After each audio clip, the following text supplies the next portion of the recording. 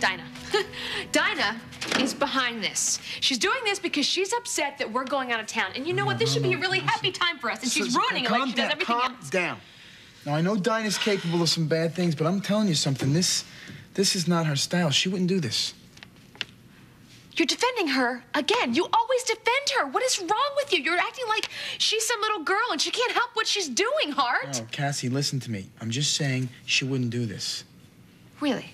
Well, who would then? Who would like for me to disappear? Even die? Hell, she tried to run me over with her car. Are you gonna chalk that up to bad brakes? Come on. I just don't think that Dinah did this. Let me tell you something. I knew she was up to something when she caught me with her mother in the park. I knew it. Why, what'd she say in the park? She was nice.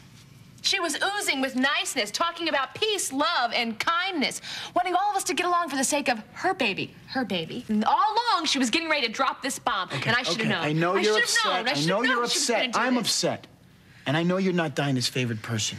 But this is way too methodical for Dinah. This is not her style. You're defending her again. Cassie, she is too impulsive to plan something like this out. I'm telling you. That's what she wants you to think, Hart. She had motive. She hates my guts, okay? She had the opportunity because she works for the media. All she do is call the Mirror and say, hey, write this. Cassie's dead by midnight. Come on. I'm going to get to the bottom of this. Don't bother calling her. She's just going to deny it, Hart. I'm not calling her. I'm going to call the police. Well, thank you. Thank you for understanding. When I get a hold of Dinah, she's the one who's going to lead an obituary. What's wrong with you, man? What's the matter? Springfield PD Detective Cooper speaking. Hey, Frank, it's Hart Jessup. Listen, I need your help. All right, listen, since this is about Blake taking a stand at Ben's rape trial, I'm not gonna... It's about Cassie. Her obituary is in today's Mirror. Cassie? What are you talking about? Is she all right? Yeah. She's fine. But somebody, and we think it might be Dinah, Frank, had a fake obituary planted in the Mirror, and it made it sound like she was going to be dead tonight before midnight. It's crazy. Go on. If that's not enough, there was this nursery rhyme on a white piece of paper. Hold on. The nursery rhyme?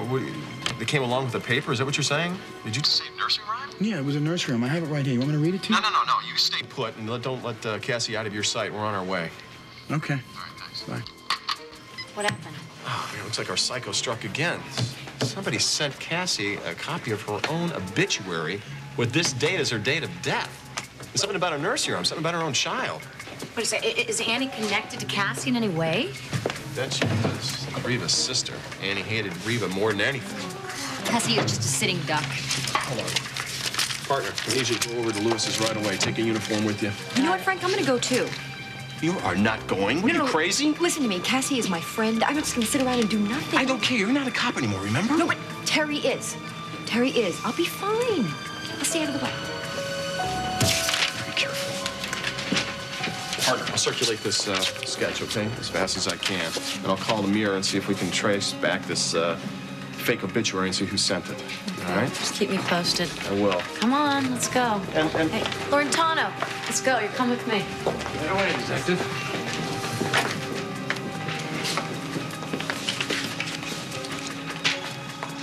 What's that look for?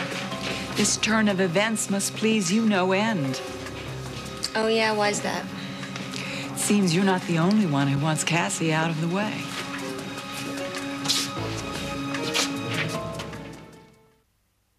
I want you to check around outside, look for anything unusual. Maybe the stalker left us a clue. Check. Stalker? What stalker? Dinah's behind this, right? I wish. What are you talking about? What's going on here? I need to see the obit in the note. Oh, I threw the note in the trash. Well, the obituary's right here.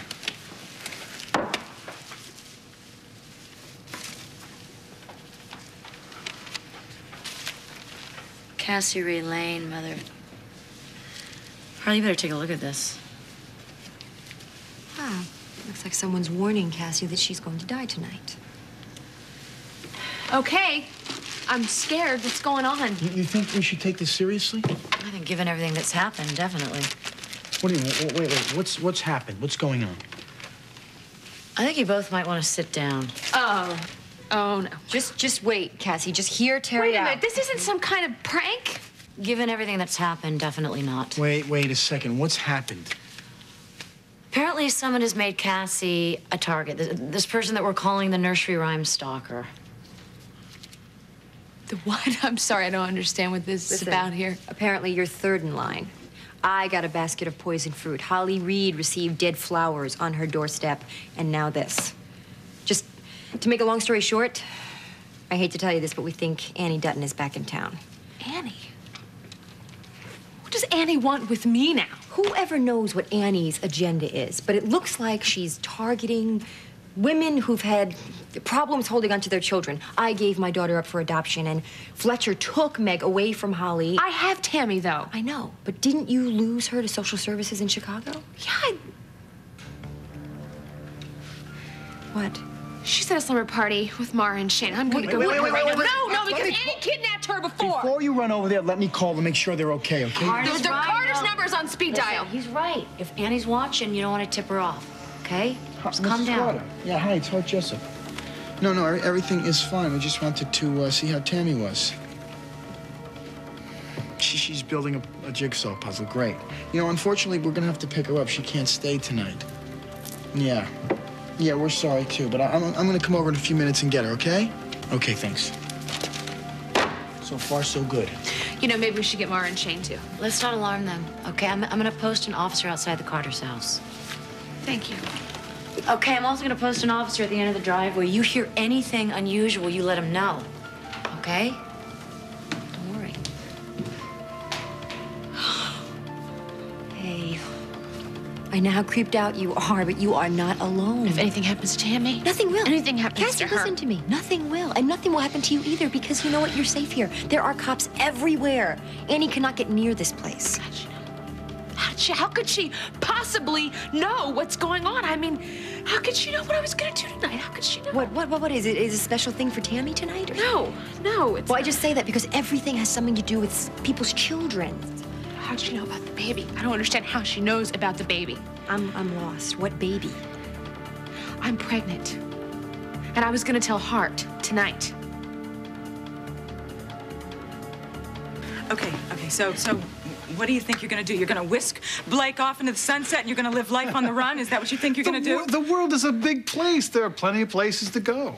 And a rolling stone gathers no Ross. No. You know what? No. You know what? No jokes. No jokes. And you're gonna stay here and you're gonna fight this because all you have to do is tell the truth. That's it. The truth is between me and Blake. That's the only truth that matters. And if I get her away from all these people who are trying to get me and remind her of what we have, Tragedy, Ben. Tragedy. That is the only thing that's between the two of you. No. I love her and she loves me. She just can't bring herself to admit it. And can you blame her? Look at what's happened since the two of you have met. Her life is in shreds. And your life, look, you've lost your career. You're facing prison. If there's anything between you, Ben, it's not love, it's toxic. And if you don't walk away from it, it's going to destroy you both. Beth, it's too late. I'm going all the way with this. Oh, okay. Look at me. Look at me with Philip, okay? I was so determined that I was going to get him that I didn't notice what was going on in his life, namely that he didn't want me anymore. Yeah, but it's different with me and Blake. She wants me. She wants me so bad it scares her. And she can't even walk. She's paralyzed with fear. Oh, my God, you're obsessed with this. Well, so what if I am? We all choose our addictions, don't we, Beth? I mean, come on, I appreciate everything you're doing for me, but you have to stay away from this right now because I want that woman. And I get what I want.